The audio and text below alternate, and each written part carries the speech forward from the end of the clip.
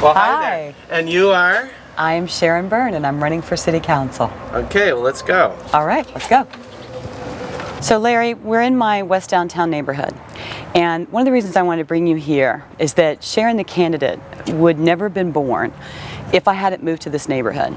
That sometimes in life there are circumstances and collisions and occurrences that change your whole path, and this was one for me.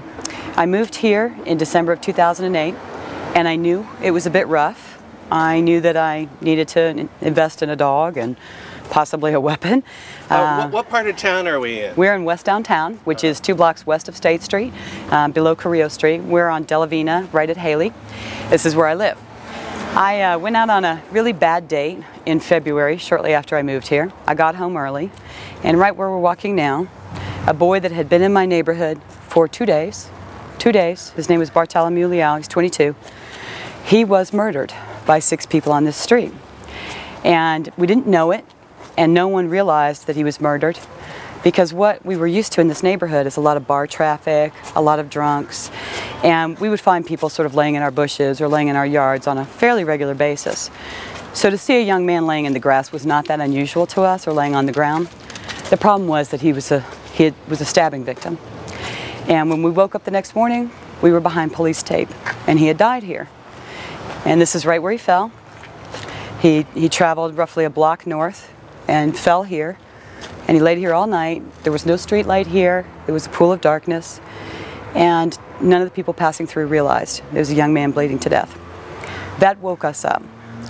That was sort of the last of 3 violent incidences that all happened within this 1 block radius in a span of about 3 months. There'd been another murder on Haley and a shooting on my corner. And that was the end. The women in the neighborhood woke up. We all looked at each other and said, that's it. No one can live like this. No one can live in this much fear. So we put together the West Downtown Neighborhood March. It was done February of 2009. We invited all the people running for mayor to come. And they came, and it was great. We had about 250 people, and it gelled and united the neighborhood. And we said as our cry, we are West Downtown. What do we want? Safety now. Because of that march and the things that followed it, the whole neighborhood has changed. And now I think it's one of the best neighborhoods in downtown.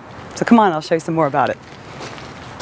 All right, so here we are at the Haley Delavina Bridge, which used to be one of the darkest and most dangerous corners in all of Santa Barbara. And now you can look at it and see, after construction, it opened in April of this year, that we have street lights now. Mayor Helene Schneider helped us with those. The bridge is much nicer. There's more open space for pedestrians. It's not nearly as dangerous as it used to be.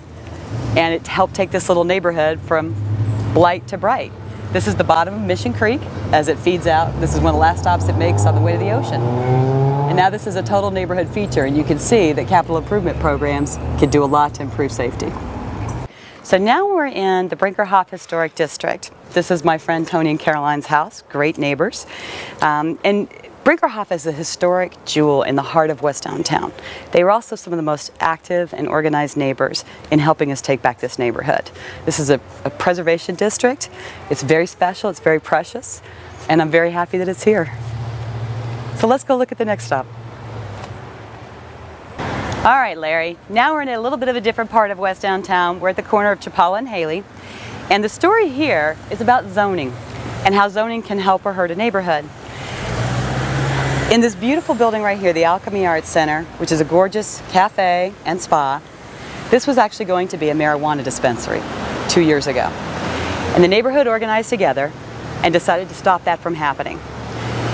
And actually, I'm really happy that we did that. It was a lot of effort, it was a lot of work, but look at the business that opened here now and how good it is for the neighborhood.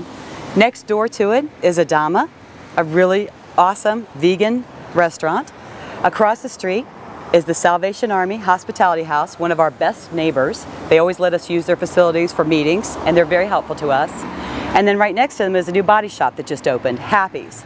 So here you have in one little block what could have continued on as a very crime-infested, very run-down neighborhood. Now you see, come on, please come. Now you see new businesses opening, and you see people walking the streets, and you see that there's a lot of life here. And I'm very happy that this is the way it worked out. I learned something from this, and that is if you have a safe, clean, healthy neighborhood, businesses can open and they can thrive. That's important.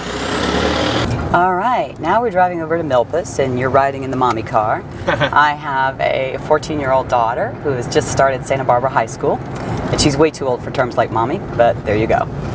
But we're on our way to my job.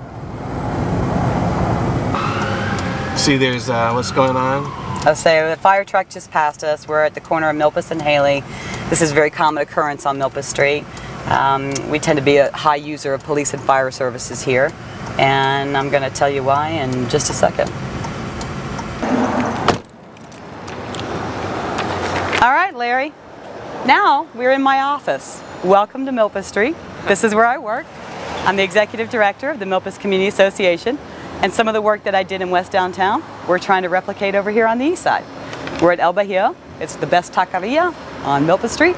We got to go in and do a little work. So come on in with me. You have something with you there, right? I do. I have a thank you letter for a cleanup that we did this weekend. They donated. All right, this is Alicia, one of the owners of El Bajío.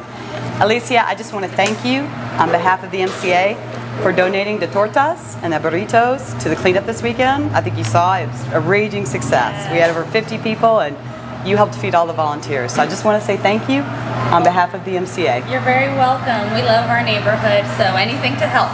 Thanks, Alicia. See you later. All right, we're going to go to the next place. Okay, we're rolling again. All right, we're rolling down Milpas Street under the 101 bridge. This bridge has been under construction for a year and a half. It finishes mid-2012.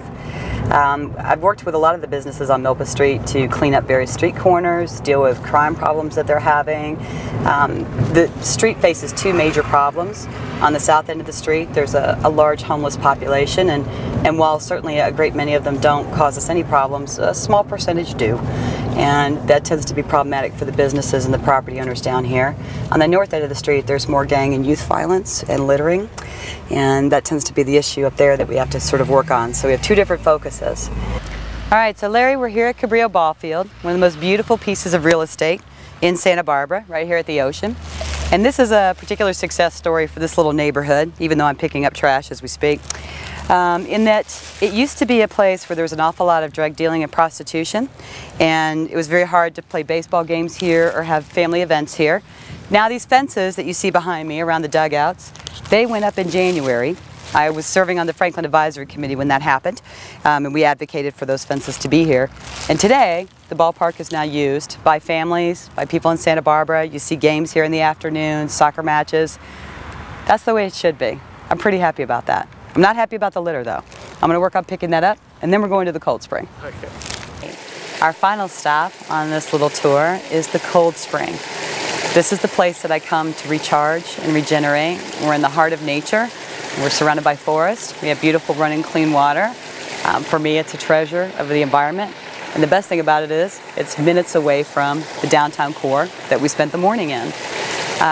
I hope that you've enjoyed this tour with me. I hope that you've gotten a chance to see the issues that I work on, the people that I work with, the fact that I understand how you can create prosperity for businesses and neighborhoods tied to clean, safe, healthy neighborhoods, how it makes it better for families, for children, for all of us that live and work here. And I hope I can get your vote on November 8th. And I want to thank you for coming with me. Okay, well, good luck to you, Sharon. Thanks, Larry.